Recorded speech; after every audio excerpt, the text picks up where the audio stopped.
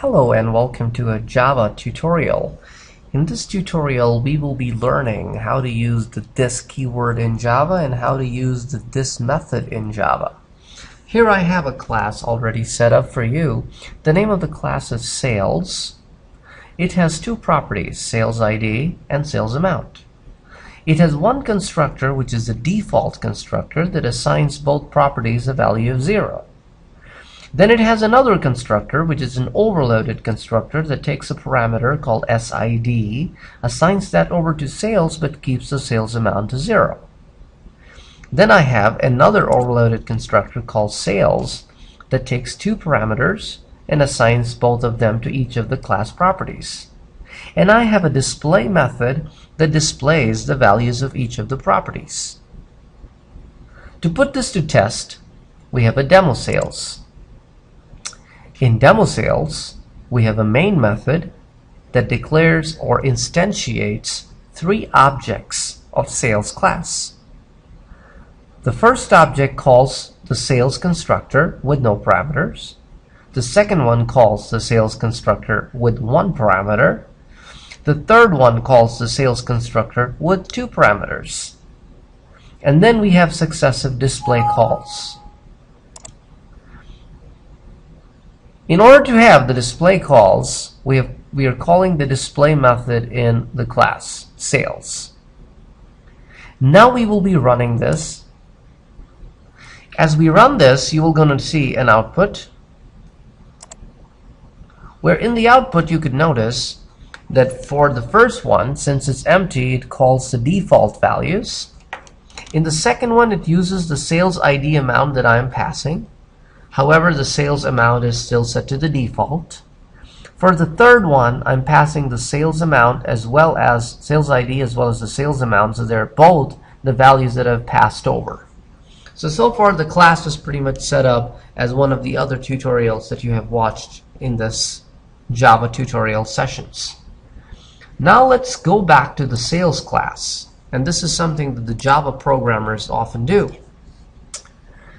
Instead of having to remember so many names, they would call their parameter the same name as the property. However, this will confuse the Java compiler because it cannot tell the difference that out of the two sales ID, which one of the two sales ID is the properties and the other one is the parameter. So it turns both of them to the black text color, as opposed to keeping the blue text color for the property. This is where the Java programmers use a special pointer of reference called this. As soon as I use the word this, it automatically understands that this is the property and this is the parameter. So what really happens over here is that in the demo sales class, as sales1 calls the constructor, so the this points to sales1. Similarly, when sales2 calls the sales constructor and I'm in sales, it pretty much loses the context as to, well, if the sales, when it gets called, who is the caller? So to maintain this point of reference between the two classes, Java uses a special pointer called this. So this refers to whoever the caller is. So now similarly, if I run this program now, the output will be exactly the same. But this is basically helps Java programmer remember less number of names. I'll do the same over here, sales ID. I'll fix it down here, sales ID. Sales amount. Sales amount. You can see when I'm making these changes, it's turning all of these to black color. But now as soon as I use the this reference, it understands, well, which one of the two is property and which one of the two is the parameter. So that is one usage of the word this. The other usage of the word this is, if you notice the three constructors, they're pretty much doing the same thing over and over again.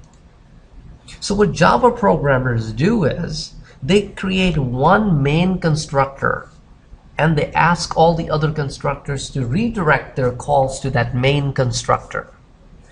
So mostly they will use the constructor that takes the most number of parameters and then sets the properties by that to be their redirect constructor. And each of the other constructor will simply make a this call and will pass as many values as required by the main constructor. So since I'm passing 2 values, therefore it will going to be passed over to the constructor over here. Similarly, I'm going to do the same over here. The first parameter is being passed, the second parameter is being fixed. So now when I go back to demo sales and execute,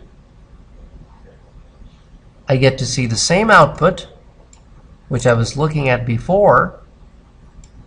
However, this will going to tremendously help the Java programmer to redirect the logic to one particular constructor. This way, if he ever had to make any changes or introduce new code, he only will have to introduce and manage this code in this one constructor and would not have to go and update all the other constructors. Hope you would have enjoyed this video. Catch you in another Java session. Have a good day.